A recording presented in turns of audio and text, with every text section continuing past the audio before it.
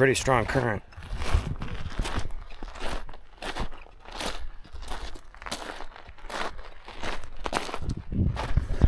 So we're still here at the Little Sioux. Beautiful day. As you can see, the dogs were playing, and no, don't come after me, wet dogs. Oh, they're gonna come and shake off next to me, I bet you. Nope. Okay, good. It's a camera, guys. It's not a fetch it. They thought I was gonna throw it for them. Throw the DJI in for them to chase. No, it's not a fetching stick, bud. Anyway, we'll catch you guys further down the trail. I got something to share a little later down the way.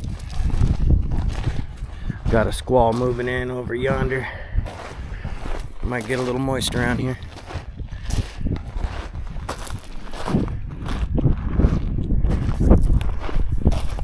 Hey, greetings, it's Fred in Alaska. Thanks for joining me today. I haven't been able to keep up on a video every couple days. There's just been way too much background stuff going on. Anyway, what I wanted to share with you today comes from Bernadette, known as Bernie. Approximately, it's been 50 years. It's been a long time. She had a homestead at one point with her past husband. She was a widower at the time of this incident. So the way it went down is her husband would commercial salmon fish to offset the cost of remote living and trying to make a homestead going. Well, many years ago, she lost her husband in a fishing accident, and so she was kind of left this homestead, with 8 dogs. They didn't have chickens or anything like that. They just had sled dogs, basically, and it was to commute back and forth for, their water supply, hunting, and all that kind of stuff. Now, she was a much younger woman then, of course, and she's still in the throes of mourning. She was having a really rough go of it. She was pregnant at the time, but miscarried due to the stress of losing her husband, right? So she was not in the best place. And, she had mentioned that she was at her most vulnerable point when these incidences started occurring, which bothers me because it's not the first time I've heard it, right? So it started off with small, harassments, and she didn't know what was going on. So it started off with dogs. 2 of her dogs went missing. The chains were snapped, and she thought they just got into a fight with a black bear or something, or some other bear, and they broke chains and ran off, and something came of it, right? And so, things that she was easily dismissing as life in the wilds of Alaska. And so a few more weeks go on. There's other stuff going on. Piles of brush that were piled up by her husband at one point were scattered one morning. And she made mention several times that a lot of things were happening, but she was in the throes of depression and mourning, that she was just dismissing it offhand, not even taking critical thinking time or none of it. Just, the wind blew the brush and something ran through. Maybe a moose with its antlers was rubbing against it or whatever. Grant you, dogs didn't make a noise, and which is odd because the dogs would always bark at at moose or whatever. But again, she wasn't in her right space as far as paying attention as she should, And so a few more weeks go by, and it's salmon season, and she has people, of course, donating fish for her because she just lost a baby, lost her husband, going through it, right? So the neighbors that were 5, 10, 12 miles away or whatever, they were looking out as best they could. And she had processed all the salmon and had it in the smokehouse, right? And she was tending to it daily, and one morning she wakes up to dogs yelping. Okay, so they had 8, they're down to 6.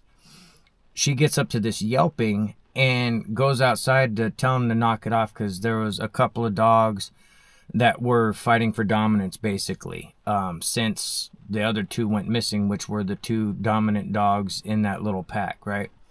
So these other two had been at it, and she thought it was just them doing that again. Well, when she goes outside, she sees what she thought was a very large man at the time holding one of the dogs. She yells, "Hey, let go of my dog," and this thing turns and just walks away nonchalant, carrying the dog. Dog was obviously deceased, and just walks off into the brush like she didn't exist. And so she was just shocked by it, and she thought maybe, well, shit, am I losing my mind? Like, did that just happen kind of situation, right? So she retreats back into the house, and she's contemplating, well, I need someone's help. I don't know what the hell that thing is, but I need someone's help, right? So she doesn't know what to do at the moment, so she decides she's going to stay inside, keep an eye out, and she got her husband's rifle. She hadn't even thought about guns the whole time he had been gone or whatever, even though he told her and taught her how to use it and everything like that. Well, it so happens her husband had a 45-70, right, lever action, old Marlin. So she went and got that, got the ammo for it, loaded it up, and had it by the door. Now, she went out and did her smoking stuff for her salmon. She was processing it, doing her thing. And she made a specific point to take those guts and go dump them down at the river, you know, which was a quarter mile away. She had the gun inside, right inside the door. And she, because she's not used to it and didn't really want to have to use it, she kind of just left it alone and had it nearby just in case, right? Because she wasn't thinking hairy man when she saw this large man walk off with her dog. Again, she's going through a lot emotionally. So she was just like, you know, I don't want to shoot a neighbor or someone that I didn't recognize in a moment that may have been helping me out and I didn't even know it or something, you know, just trying to dismiss it. She goes and dumps this bucket of salmon carcasses, you know, just filleted out, you know, salmon or whatever. And when she does that, she hears weird huffing, but it's not like anywhere near. She said she could hear it back up on a ridge just above her house, this weird huffing sound, and she thought bear. She was like, oh, that's a really, really big bear. So she drops her bucket and hauls ass back to the cabin, gets inside, grabs a rifle, and all the dogs were in their little houses. They normally, with bears, they would be outside of their houses barking unless the bear came close, then they'd retreat inside and harass the bear or whatever, right? They never stopped barking at a bear. Whatever this was, they weren't barking. They all retreated in their houses, right? So she doesn't know what to do. She listens for a while. That huffing noise stops. The dogs come back out of their houses. Things calm down. She sets the rifle down and goes and tends to her smokehouse. Now, as she's tending to the smokehouse, she hears her dogs start growling real, real loud, but it was echoing from inside their little dog houses, right? So she thought it was odd because they were just all outside of their houses. She steps into the smokehouse less than 2 minutes, and they're making all this noise from inside their individual dog houses.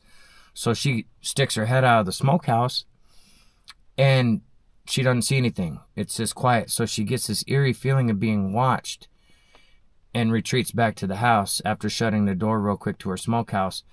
And she gets to the house, grabs a rifle, comes back out with a rifle, and standing there a minute, kind of looking around, just feeling very out of her own skin. She said she was scared, but she didn't know of what. She said she went over to her smokehouse and opened some of the vent doors on the sides, you know, to where this, you know, fish didn't get too smoky.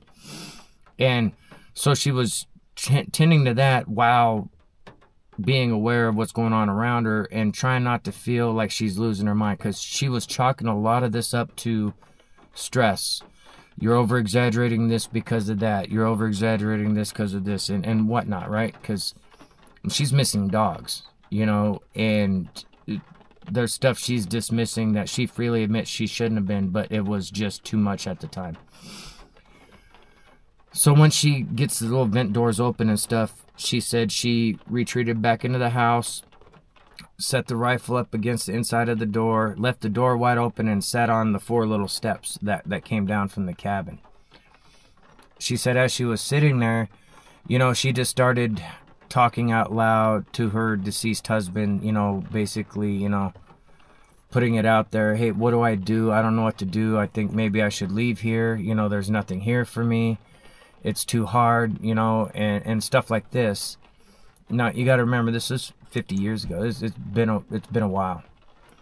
Now, as she is doing this and talking out loud, she hears voices off in the distance, off to her left, which would be down towards the river from the front of this cabin. And she thought maybe neighbors are coming. And she goes, oh, okay, well, maybe I'll go and, greet them, And she was thinking, happy thoughts like, oh, maybe my husband in spirit sent some relatives to come visit or something, because, she was thinking, well, I should have heard a skiff or something. But she didn't. She just heard murmuring off in the distance. She thought nothing of it, and she did, however, grab the rifle. Because of everything that was going on and feeling watched, she felt unsafe. So she grabbed the rifle and walks down the trail back to where she just a little bit ago dumped the fish guts, right? Into the water, of course. She didn't dump them on the ground. But when she gets there, the bucket was gone. She saw right where she had dropped all the guts and stuff. It was like a little bit of an eddy, so the current hadn't swept it all away. But she noticed that because there's no one down there, of course, she looks down in the water and sees that the actual flayed out salmon themselves, not necessarily the guts and stuff, but those were all missing, right? And so she's standing there looking around, trying to figure out where the murmuring was coming from that she heard that drew her down there. And as she's doing so, she's holding this gun, and she said the gun was bigger than her. She's just a little, short at the Baskin lady. And so she decides she'll look around and start hollering out, hey, I'm over here, right? This is Bernie, yada, yada. No one's responding. And then she hears murmuring back towards her cabin, and she just thought, what the heck? There's only one trail, and I didn't hear anybody going by me. So immediately she got very, very paranoid, and she starts walking back down the trail. And, she said as she was walking, she was trying not to think about bad stuff. She was just trying to think that, happy thoughts, keep the clouds away kind of mentality. And she said the closer she got, the harder it was. And she said just as she was coming through the brush on the trail where it opens up and, you could see, where they had cut down trees and all that stuff, and they had the dog houses and the smokehouse and stuff. She was walking up, and there's just a short little trail up to the steps of the cabin. She said when she got to that little break off from the trail that ran forward, because she had the smokehouse off to her left and the short little run to the stairs off to her right and the dog houses in front of her, she said as she stood there, she froze, because what she was seeing in front of her, she couldn't make sense of, right? So what she saw was 4 individuals, 2 very small. She thought they were bear cubs initially. That's why when she froze, she didn't realize they weren't bears. The 2 smaller ones that looked like bear cubs because they were hunched over on all fours or whatever, they stood up and then took off into the brush. And she noticed that when they took off running, there was another dog that was dragged by one of them, right? So she's kind of stuck watching this unfold in front of her, trying to figure out what she's looking at. And the other 2, she said, were about the same size. She didn't know how tall they were, but much taller than her, very wide. She said they looked like cavemen, like cavemen without loincloths, I asked if she could tell if it was male, female, and, she just said they were just there. She had no other description other than they looked like cavemen, and their faces were dark. And she said she stood there for a second and then slowly was turning the rifle. And, this rifle she couldn't fully put up on her shoulder. She had to kind of tuck it under her armpit because she was too small to shoulder it properly. So she swung it under her armpit and faced it towards these 2 creatures, and they bolted different directions, like gone. And she thought, again, she was losing her mind. She didn't know what to do. She retreats into the house, shuts the door, drops the gun on the floor, and retreats into a corner behind the wood stove and just sits there quietly. She was crying. She started saying prayers. Now, at the time she was saying these prayers, it wasn't an actual prayer to Jesus or anything like that. She was just asking for help. God help me, God help me. And as she was sitting there, bam, bam, she starts hearing this pounding going on. And it sounds like it's opposite side of the room on the outside of the cabin. This banging is happening. And she's petrified. She's froze up. And as she's sitting there, she said that she got the overwhelming sense that she needed to stand up for herself, right? She says she doesn't know where it came from. It was just in that moment. She stood up, walked over, grabbed the rifle, opened the door. And she said when she opened the door, one of the taller ones, she doesn't know which one, she's assuming it was one of them because that's what she just saw moments ago, was standing by the smokehouse and was halfway in it. She turned the rifle and bam, fired a shot. This thing fell to the ground, rolled out of there, stood up, and took off running towards the river. Now, when it took off running towards the river, she heard screaming from somewhere else. It wasn't screaming from the one she just shot. She heard screaming from up on the ridge behind the cabin. And as she's standing there kind of in shock, like, holy crap, and she's trying to work the lever action, she unchambered the round, but she was having a hard time closing it back up because it was pinched up in her coat. And so she was working that, kind of looking down at that and not watching totally around her. And then she heard this thump, thump, thump, thump, thump, right? And as she's looking, she's just shutting it, putting another round in it, and this thing runs by. One of the smaller ones runs by, right? Just right through the dog houses, right past them, taking off down towards the river. She didn't know what to do, but she was emboldened, like, you better run. You better run.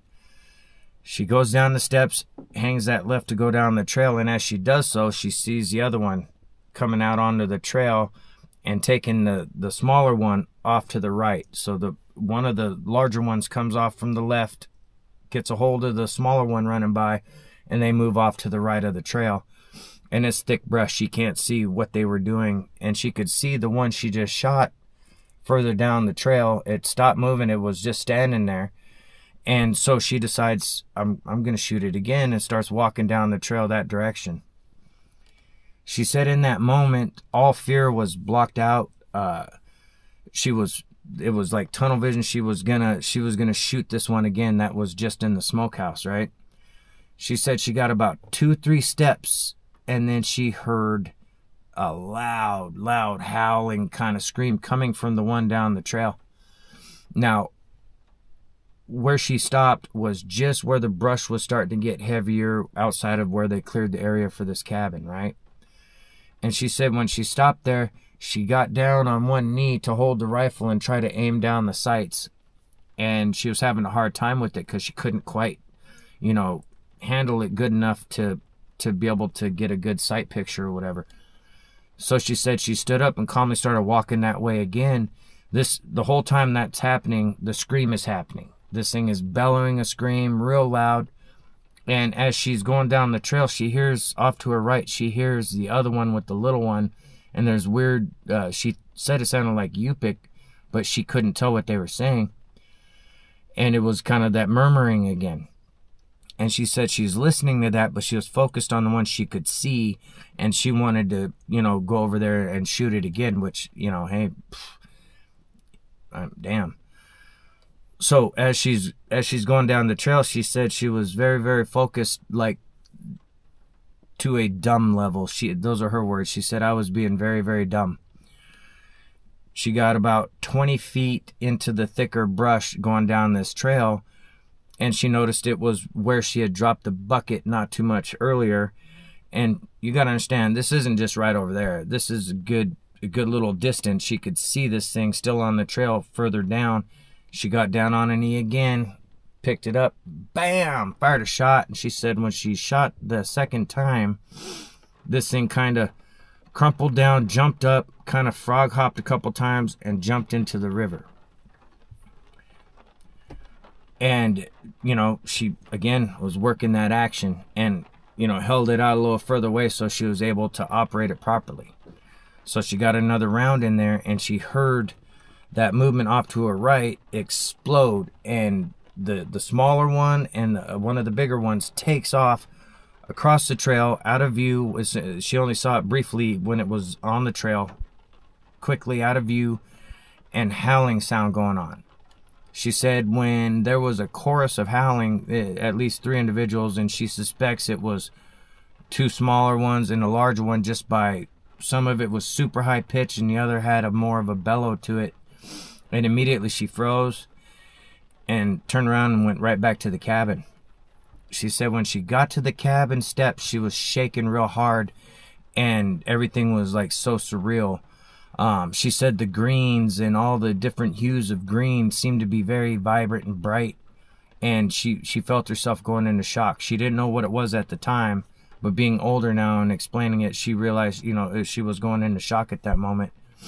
She sat down on the second step from the bottom, and she was holding the rifle between her hands, and she was rocking and crying, you know, not knowing what the hell to do. And she said she sat there a good while. There was other noises that happened, she said, that, you know, that were down by the river, but she couldn't make it out. She would just hear it, kind of notice it, nothing nearby, so she just went back to what she was doing. She said about after that last noise she heard that got her attention, she said it had to have been 45 minutes to an hour, something like that. She hears a skiff, and she hears the skiff coming downriver, and the only people that usually came downriver were some, you know, the closest neighbors come check on her, right? And so she sat there for a minute, given time, listening for the motor to get closer, because she wanted to go and talk to somebody, but she was scared of what just happened. And so she gets up when she assumes she's got time, and she'll walk down, and there'll be someone to meet her there, because she heard the boat slow down and pulling up by where they'd tie off skiffs. So she started on down there. And she said every step she took was heavier than the last one. By the time she got down by the riverbank, she was using that 4570 as kind of like a crutch to keep herself up, because she said she felt so heavy. And I personally felt that feeling. It's hard to fight. So she said when she got down there, she recognized one of the neighbors was up on the riverbank. He had a rifle in his hands. His had a scope, and it was his moose rifle or whatever. And she kind of knelt down and was leaning onto this 4570 and watching him. The neighbor was pointing the rifle off to her left, and he was just looking through the scope, you know, and then he turns, he sees her, lifts the, you know, of course, stops what he's doing and runs over to her. She said when he came up, his eyes were real big, and he goes, that thing's over there, right? He says, come on, you're coming with me, come on. Helps her up, and they walked down to where the skiff is. He took the rifle from her and helped her, you know, because, you know, she was going through it, man. Just the shock was setting in heavy. She was shaking really hard. She said she felt so cold but hot at the same time. They got her to the skiff. Her neighbor's wife helped her in, and their oldest son was with him. They both were out of the skiff at this point while she's tending to Bernie, asking her what's going on. Them two get up on the riverbank, she said, and was out of view. She didn't know what was going on. She sat there in shock, trying to explain what was going on, but nothing was coming out. Just she would continuously sob. A few minutes later, she doesn't know exactly how much time because she was severely traumatized at this point. She watches them come back over, and they're kind of mumbling to each other up on the riverbank. She couldn't hear what they were saying. They jump into the skiff, they fire up, and they take her up to their house. She said when they got to their house, she was coming out of the fog of just trauma, right? Well, what she heard him saying is that they saw, when they pulled up, they saw one larger one and 2 smaller ones helping one of them off into the brush. And they're having a hard time because the one kept falling. They said. And they watched that for a little bit until they were out of sight, right? Now, this isn't all that far from their house. It's not that far. So, you know, they're concerned. Well, as she was sitting there being doctored to by the neighbor's wife and consoled and all that kind of stuff, they took off again in their skiff to go down there, right? When they went down there, they gathered up some of her stuff, some clothes for her, some of her personal belongings, and what they did is they unchained the dogs that were left. There was like four of them left at this point, something like that. Unchained them and had them jump in the skiff. The dogs followed willingly, and all except one. One took off running, just took off, and the other three followed them. Got in the skiff. They brought her belongings back, and they said when they got back there that when they went to go inside, the front door had been left open, but they saw a small set of wet footprints and a large set of wet footprints. And it smelled real bad inside the cabin. The stove had been pushed over, and the sink that was attached to a makeshift counter had been ripped out, thrown out a window, totally destroyed the window in front of where the sink area was. There was a burrow, or like a dresser, that was knocked over. They had to flip that over to get her clothes out, and the place was quasi-trashed. And you know, they didn't know what to make of it. They're like, what the hell? So she tells them it was a hairy man. They all have a discussion about the hairy man and stuff. And, you know, she had a really hard time. This was 50 years ago. Like, she had a really hard time expressing some of the details. To get the details I did, it took a very long time. You gotta understand, she's in her 80s now. She no longer lives in Alaska, and it was one of her relatives had mentioned the channel to her, and you know, she watched a couple of the episodes, and it took her a while to reach out, and then it took a while to get the complete story. So I want to thank Bernie for doing that, because it was not easy for her. Again, this former homestead was on the Yukon. I guess someone else is there now, one of her distant relatives. She didn't want to say exactly where, but it's on the Yukon River. And she said she had talked to those same neighbors over the years, off and on, you know, when telephones came more prevalent and all that kind of stuff. She reached out and she talked to them, and come to find out, their oldest son went missing, she said about 5 years after the incident. 5 years, he went out to go caribou hunting and just was gone, you know. And so it's like, you know, and she quasi blames herself, like maybe something she did back then caused him to disappear. And I was like, whoa, you know, you don't know for sure, so don't beat yourself up like that, right? You know, some of these things that happen to people out in the wilds is very hard for the average person to grasp, being in a situation like that.